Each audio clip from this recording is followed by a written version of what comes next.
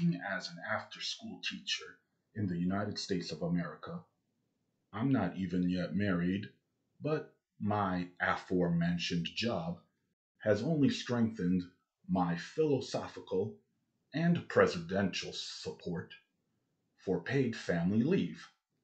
The first point I'll make is that I get paid a salary to teach the next generation of students to rebuild United States infrastructure.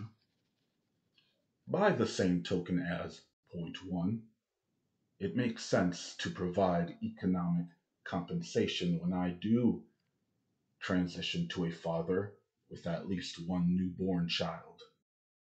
The third point I'll make is that most of the YouTubers that I have economically supported with super chats, super stickers, and super comments are United States citizens.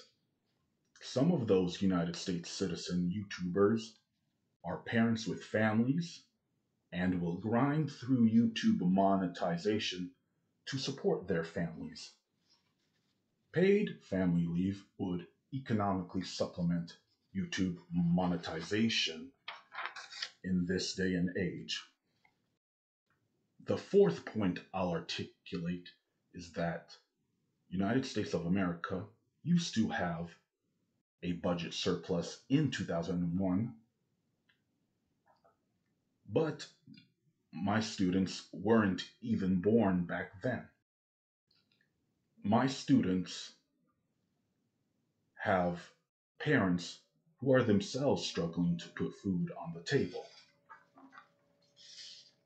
The fifth point I'll articulate is that Mr. Beast, a United States citizen YouTuber himself, provides YouTube challenges with life changing money to families, especially families from the United States of America. Even though Mr. Beast's YouTube challenges aren't exactly paid family leave, they reemphasize the case for it because paid family leave would principally provide life changing money to families across the United States of America.